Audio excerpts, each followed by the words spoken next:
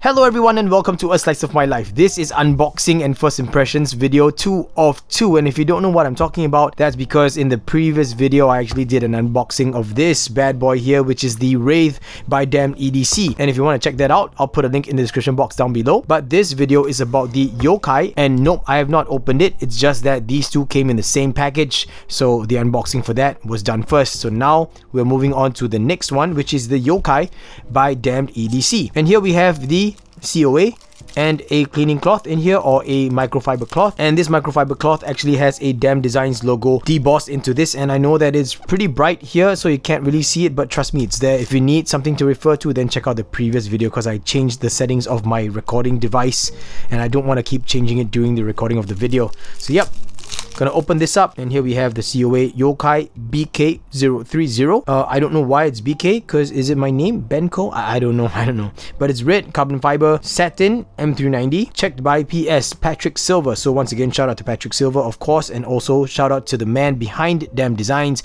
Adrian D'Souza. So that's the COA right there, and much like the Wraith, it comes in a solid plastic case with the Damned EDC logo kind of laser etched here, and you've got some attachment points up here as well. So that's pretty cool. You could hang this anywhere you want. And on the underside, oh, it's a little bit different here.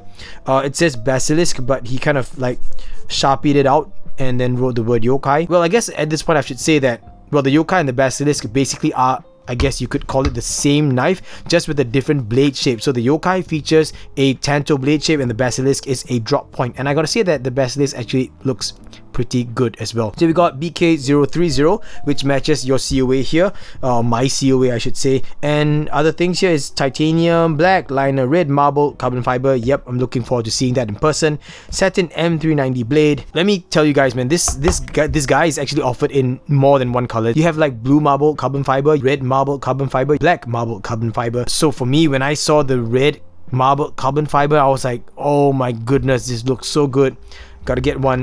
And also because I've got poisoned by all the other YouTubers that actually got their hands on the Yokai first, whether or not it was a prototype version or the retail version. Man, I think Damned EDC and Adrian is really creating some awesome waves out there in the market.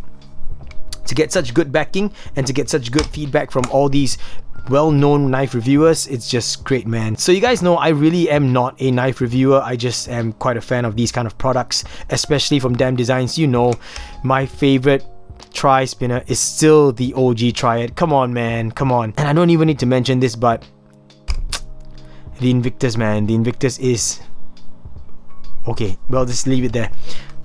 Moment of truth. Oh wow, okay. So it's got a lot of excess lubrication you can see around the pivot area. I'm gonna have to wipe it off, and I'll just use the previous cloth from the Wraith. So just wipe this off. Okay, I was not expecting it to look this good in person.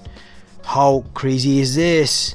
Okay, guys, I know there's still a little bit of lubrication here, but look at that. Would you even consider this marble carbon fiber? This is nothing like the marble I've seen so far. Generally, marble carbon fiber is like kind of like swirly, you know, like really literally marbled, but this is kind of like brush strokes. This is awesome. It's almost like shreds. This looks like an art piece, man. What the heck? This is awesome. This is really, really good. And then of course it's got the Damned EDC logo here as well. So since we're talking about all of this, I'll be just going through the aesthetics first. This is made in titanium and it is in a frame lock, and we've got the pocket clip here as well. I believe it is a slightly different pocket clip from the Wraith. Wow, the carbon fiber here. Okay, some excess lubrication, gonna wipe it off. And we've got a much shorter back spacer, and you've got a lanyard slot here on the back spacer as well, so it's a very discreet lanyard slot. I like that a lot. And yeah, when the blade sticks out here, you could see the harpoon style curve here. Jimping here is very nicely done. The jimping here is way better than the Wraith. I mean, it's not fair of me to compare it to the Wraith. This is very nice. You could see that there is some chamfering here on the sides of the jimping, so that makes it really, really good. Oh, and you've also got a steel lock bar insert there for the lock bar. That's so cool. And you've got this over here. I mean, I'm going back to this because I love the application of the Damned EDC logo here, because you got the X and then the O is actually that screw right there, and we've got the flipper tab here, and the flipper tab here is nice, really nice. It's got chamfers all the way around. Okay, I can't help this, but I really want to say this now. I'm comparing it to the Wraith. This flipper tab here is done way better than the Wraith. Like, this is based on first impressions. If you guys watched that video about the first impressions of the Wraith, really the jimping up here was a little bit too sharp, but this one here is just, it's great. It's great. You could see a little bit of the lock bar insert right there, just sticking out, peeking out, saying hello. Oh, just before I close this box up, I want to say I'm not sure of the main reason why the microfiber cloth and the COA came separately from this case, because I don't know, cleaning cloth can be folded, I guess. Maybe because this case is a little bit too shallow, but I think for the case of the cleaning cloth, it could be folded and kind of tucked into a corner like that or something, and then the COA could be hidden under this. And yep, just to reiterate, this is all pick and plug foam. Pick and plug foam is just awesome, man. It gives you a good chance to repurpose your case. So I'll just put this here and put this right here, and let's see if this thing closes. It does. So I'm not so sure why the cleaning cloth as well as the COA was kind of packed separately, but yeah, whatever. COA is in there, and now it's time to check out the action on this bad boy here. I really love the way it looks right now. Ah, what? The action was so good. Okay, this is really good action here. I'm trying very hard not to talk about the blade right now, so let's just... Okay, this thing's smooth, but not the smoothest. I mean, of course, it's stock, right? So... Oh, but very good action. So good. So good. Yep, if I clean it up a little bit, just relube it, I'm pretty sure it's gonna be really good at drop shutting. But right now it is super smooth. You guys can hear and visually see that snappy action. Lockup is pretty okay. Oh, you can also see that the scales have been skeletonized. There are some circular slots cut out in the scale, so nice. It's been lightened up a little bit, and we've got the serial number in there. Let me just try and bounce off some light. There we go. It says damned BK030. So I don't know why it's called BK. I think maybe it was named the Basilisk. I'm not so sure. Oh, the CF looks to be chipped in there. Can you guys see that?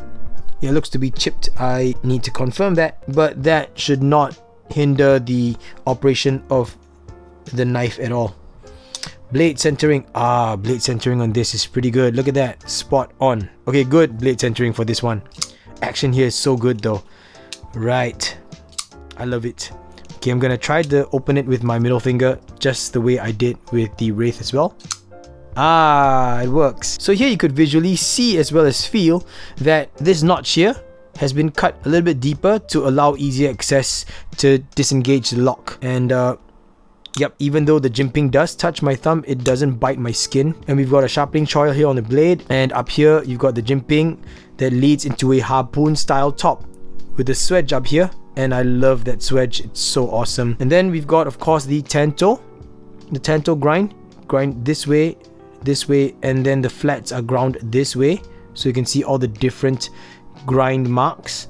Very different, very much different from the Wraith, where the Wraith was all in the same direction. This is a little bit more, I guess you could call it traditional in that sense. And on the flip side, yep, once again, no damned EDC logo, no maker's mark or anything, except for the mark of the blade steel, M390 right there. You've also got this curve, like circular mark out here, and if you guys are not sure and wondering what that is, it is basically the track that the D10 ball has caused every time you close and open the blade, you know, so that's where the D10 ball actually runs on. But the action on this is really good. I like it a lot. Quick size comparison for you guys before we go into the final thing that I'll be talking about, which is the ergonomics. So I'm gonna put the Yokai here, and the first knife that I'll compare it to, of course, is a Spyderco Para 3. Then we've got a Paramilitary 2. Seems to be slightly smaller than the Wraith. I may be wrong, but it is almost kind of in between. I mean, pretty much comparable to the Para 3, but you know, in overall length, it looks to be a little bit longer than the Para 3 and shorter than the Para 2. I mean, of course, it looks a lot shorter than the Para 2, but don't forget, this is a Tanto edge here. So yep. Next, I've got a CRKT Pilar that I will leave right there, and a Benchmade mini grip. So yeah guys, the Yokai is longer in overall length compared to both the Benchmade mini grip as well as the CRKT Pilar. Now let's talk ergonomics. So first of all, standard hammer grip. Oh hey, this is way more comfortable than the Wraith. Okay, I'm sorry, I really don't mean to keep comparing it to the Wraith. It's just because I literally just handled it. So please, I do apologize, please forgive me. But this is way more comfortable than the Wraith. That pocket clip, I think because it's curved, it's not like uncomfortable. It doesn't really bite. Not at all actually, it doesn't bite at all. It's really, really comfortable. I love this grip. Index finger sits right there in the groove. Very, very well. Ah, this is the winner. This is that sweet spot right there. See that? The jimping and the harpoon cut out here is where your thumb sits perfectly. Look, it's just perfect. Of course, with the sharpening choil, I'm not able to choke up on this knife, but this, wow, this is awesome. So in a kind of like a, what is this called? Like a pencil grip? What is this? Like a claw grip? I don't know, but this is quite okay. You have your middle finger here in that groove, and then you have your index finger and thumb pinching the sides near where the pivot pin is. That's not bad too. Pointer grip. Hey, the pointer grip also is quite comfortable. It doesn't sit flat here, but it sits closer to the top of the harpoon cutout. Last but not least, of course, is a reverse grip. And needless to say, the reverse grip, super comfortable.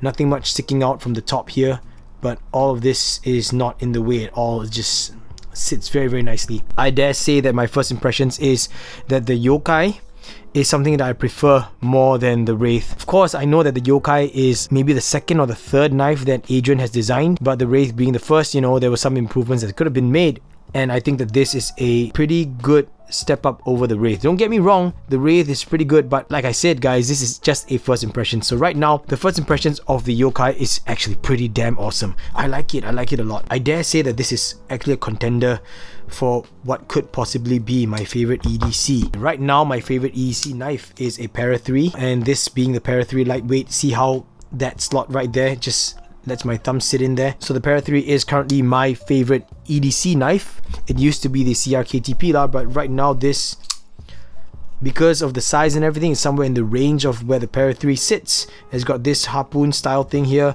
Tanto, I gotta say, action is actually pretty good. Like, the action is way more satisfying, honestly, than a Para 3. Like, that flipper tab here is so nice. I don't even have to pull it back, just gotta push it down like a push button. Just, it snaps. That snappiness is crazy, and it's so smooth. I mean, once I clean it up, I know this thing is gonna be a beast. Okay, so I gotta say, I really like the Yokai. First impressions of this thing is really good, but you guys know the deal. I'm gonna be putting this on my EDC for a week, but that week will come only after I spend a week with the Wraith. So this will be coming in a little bit later than the Wraith, so bear with me on that, because I really want to spend quality time with this thing before I actually give you guys my real, true final verdict on it. And that is it, everyone. Thank you so much for sticking all the way throughout and sharing in this slice of my life. I hope that you enjoyed this video. I'll put any links in the description box down below. I know I failed to mention that in my other videos sometimes, but always just check the description box down below. I'll put links and anything relevant all in there. And if you like the content that I'm putting out, please consider subscribing to the channel. It would really mean a lot to me. And if you do subscribe, make sure that you hit the notification bell so that you'll be notified of any new uploads that I put out. Also, I run a Patreon page. I'll put a link up here to that in case you want to go check it out. And if you do become a patron of mine, thank you so much in advance. It really means a lot to me, because that support is way more than anything that YouTube can ever offer me. You know, I'm just being real here. Alright guys, once again, this was the damned EDC Yokai in red marble carbon fiber, and I will catch all of you in the next slice of my life. Until then, everyone, gaga boos.